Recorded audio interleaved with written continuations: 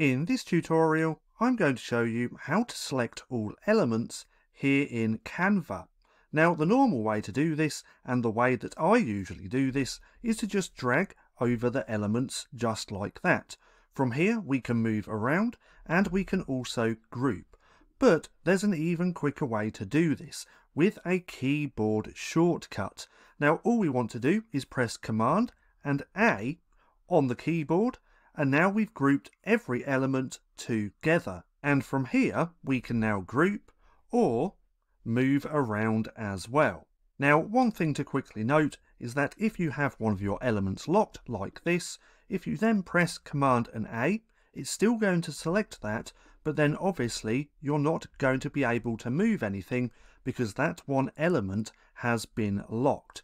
So make sure that if you're going to use the keyboard shortcut, that nothing is locked. That way, when we do Command and A, we can then move everything around.